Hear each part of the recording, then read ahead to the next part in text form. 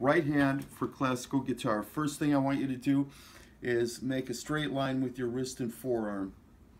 And take that down like that. Don't move the wrist back up. Keep that straight line. And then arch the wrist and the forearm just slightly. You've still got the straight line. Make a little arch. Take the back of your forearm, put it on the high part of the curve, about the apex of the guitar right there.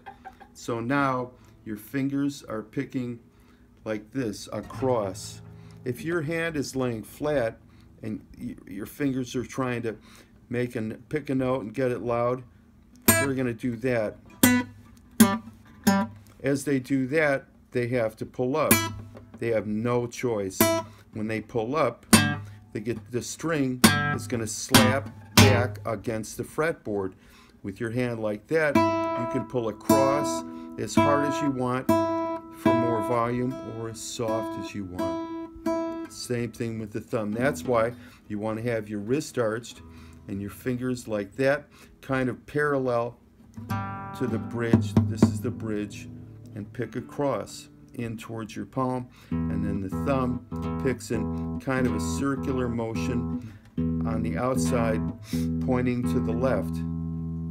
And then you've got this.